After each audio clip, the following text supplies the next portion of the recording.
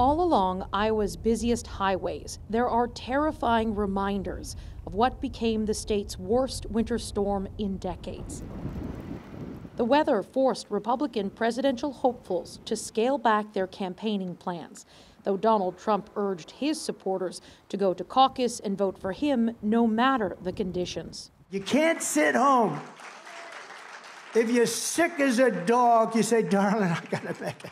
Even if you vote and then pass away, it's worth it, remember? Trump is dominating the latest Iowa poll with 48% support.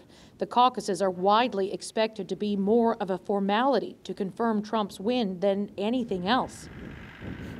On this wintry weekend, our CBC News crew was snowed in, forced to stay put in the southern rural town of Mount Pleasant, which happens to be Trump country. One of the few places people ventured out to was the local sports bar. And that's where we found Kim Mosley, who plans on voting Trump.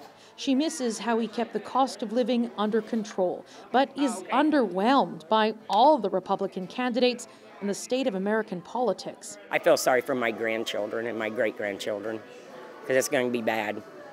It's getting worse. Just down the street, we met Jay Boland, a salesman who's concerned about the economy.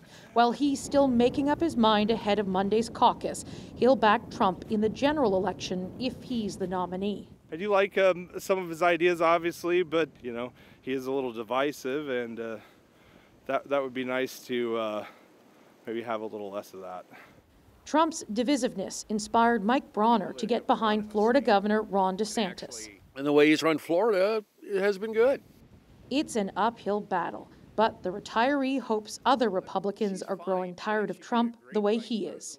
I was a Trump guy for the last couple of things, and I think it's time to start looking. And Katie joins us from Des Moines. If Trump wins Iowa as expected, what does it mean for the race to become the Republican nominee? It gives Donald Trump a head start as he tries to just bulldoze through this contest. And it makes the race for second place far more interesting. Florida Governor Ron DeSantis and former UN Ambassador Nikki Haley are likely going to have to come out of Iowa trying to convince voters, saying, hey, look, we didn't beat him this time, but we're going to be able to eventually beat him down the road. Haley's campaign is the one to watch. She's the one who's building momentum heading into the next part of this race, New Hampshire, where polls show she is within striking distance of Trump. Ian. Katie Simpson in Des Moines.